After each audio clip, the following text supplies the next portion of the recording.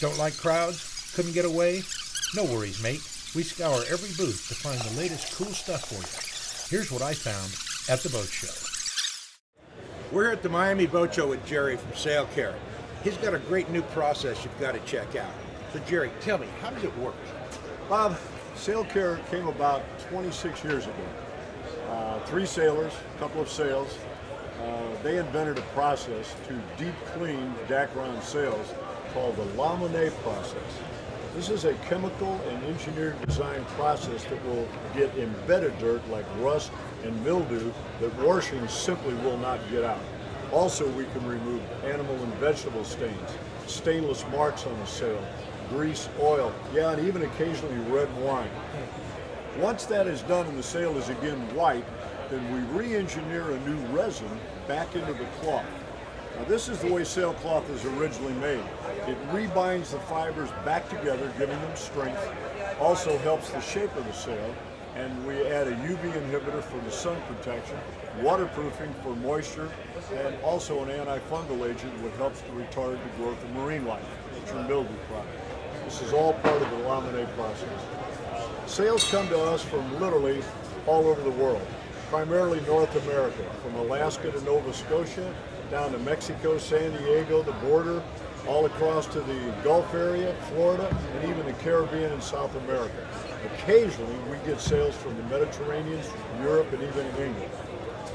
We tag each sail, measure it for square footage, and an experienced staff of my people and myself, we look at every sail. And I mean, we look at the corners, the seams, batten pockets, anything that needs to be adjusted or repaired or done something with, we itemize in a statement along with even the owner's suggestions of what he wants done.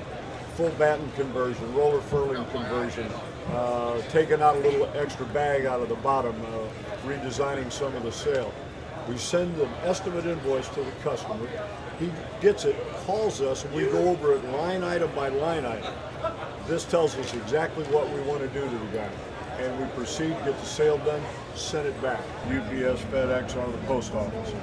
The sailor puts the sail up against, he's proud, he sees a nice white clean sail that performs better.